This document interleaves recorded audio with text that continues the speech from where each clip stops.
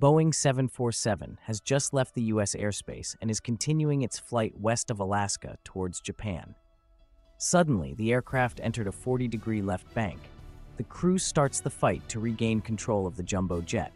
Finally, they decide to divert to Anchorage. However, they can't declare an emergency as the aircraft is in a communication dead zone. This is the story of Northwest Flight 85 and how well-trained pilots saved 404 lives from certain death. October 9, 2002 was another day in the aviation industry. It was the beginning of autumn, but airports were still busy. At around 2 p.m. local time, 386 passengers and 18 crew members boarded the Boeing 747-400 at Detroit Metropolitan Airport. Northwest Flight 85 was a scheduled flight to Tokyo Narita. The aircraft was 14 years old at the time of the accident, and it was not an ordinary jumbo jet, but we will talk about it later. At 2:30 p.m., the flight left the Northwest hub for a long 13-hour journey. The aircraft was flown by Senior Captain John Hansen, Junior Captain Frank Gieb, and 2 first officers, Mike Fagan and David Smith. The number of pilots was determined by the length of the flight and Northwest policies. The beginning of the flight was uneventful. Passengers had received their meals and many of them fell asleep. After 4 hours, the flight left the U.S. airspace over Alaska. 2 hours later, it was flying over the Bering Sea in the so-called communication dead zone, which means that it was out of any radar's range, and the crew wasn't also able to communicate with air traffic control over the radio. Flights follow the previously given flight paths and contact the ATC via satellite. Just after the senior captain and one of the first officers left the cockpit for rest, the aircraft abruptly entered a 30 to 40 degree left bank. Gieb initially believed that an engine failure had occurred. He disengaged the autopilot and tried to stabilize the aircraft by hand.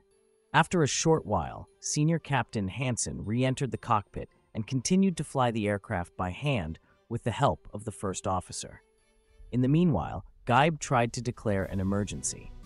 The pilots decided to divert to Anchorage, which was around 2 hours away at the moment. As the aircraft was in the communication dead zone, the only possibility was to contact with the nearby Northwest Flight 19, which was able to contact with the ATC. The pilots suspected that the plane suffered from a lower rudder hardover, as due to its size, Boeing 747 has 2 rudders, lower and upper. One of them had deflected to the left and was stuck there. The crew tried to look for a solution in an aircraft operational manual, but they failed.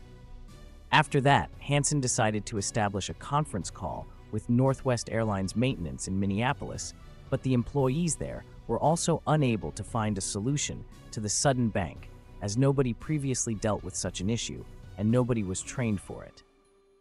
To have better control over the aircraft, the pilots descend to 28,000 feet and begin to fight to regain control using the ailerons and asymmetric engine thrust, applying more engine power to one side than the other. After regaining control with the air traffic controllers in Anchorage, the crew tries to configure the aircraft for landing to see how it would behave.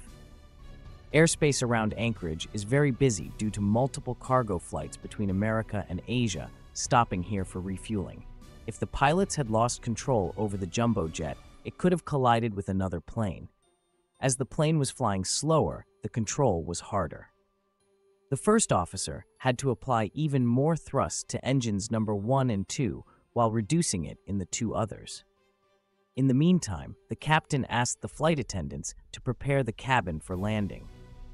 The crew showed the passengers the brace position and checked that all items and passengers were secured in the cabin as they were preparing for the worst. After all, the plane could crash just seconds before touching the ground due to, for example, strong wind gust. The landing was also very risky as the rudder was connected to the nose wheel in the 747. This could cause the pilots to lose control of the plane after touchdown, but still at a dangerously high speed. At 7:30 p.m., the jumbo jet touched down hard at the Ted Stevens International Airport in Anchorage. The flight crew used the right brakes and the 3 available thrust reversers to bring the aircraft to a stop. No one was hurt or injured. The passengers disembarked as usual, using the stairs as there was no need for evacuation. shortly after the investigation started. The NTSB and Boeing experts checked the aircraft thoroughly and recreated every minute of the flight. Finding a reason was much faster, as the aircraft was intact and the flight crew was alive after the accident, which is not that frequent after such a serious failure in flight. The final NTSB report states that the cause of the incident was a fatigue fracture of the lower rudder power control module manifold, which resulted in a lower rudder hardover. This means the aircraft rudder deflected to its travel limit on itself without crew input. The 747 gave a full left lower rudder, requiring the pilots to use a full right upper rudder and right aileron to maintain attitude and course. The incident resulted in an airworthiness directive released by the FAA. This failure was deemed unusual and nobody has ever experienced it before. All 4 pilots were awarded the Superior Airmanship Award in January 2004 by the Airline Pilots Association.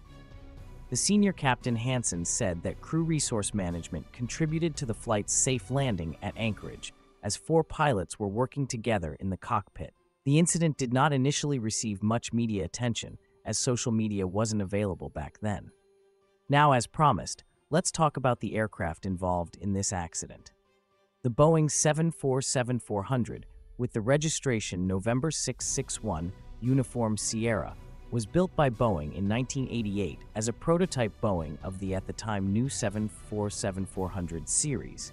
It was used during the version's test flights. It was delivered to Northwest Airlines, which was the launch customer for the 747-400 on December 8, 1989. After the merger with Delta Airlines, the airline from Atlanta took over this jumbo jet, which after a further 7 years in service with Delta, was retired. This aircraft was later sent to the Delta Flight Museum for preservation in 2016, and you can now enter this 747-400 via stairs or an elevator and proceed through the intact first-class cabin and then through the economy section. This aircraft is so famous that it even has its own detailed Wikipedia page. As you see, undetected fatigue fractures can cause serious consequences and even lead to a deadly crash, which has been the case many times in aviation history. As a result of this accident, the FAA an airworthiness directive that made ultrasonic inspections mandatory on Boeing 747-400. This allowed for a non-destructive detection of potential fatigue fractures. The aircraft involved in the accident was not damaged, and it was returned to service with Northwest Airlines. Only hard work and cooperation between the pilots allowed this flight to land safely and save over 400 lives. Thanks for watching. Please subscribe to this channel and consider purchasing a channel membership, as a new exclusive video will be soon available for members.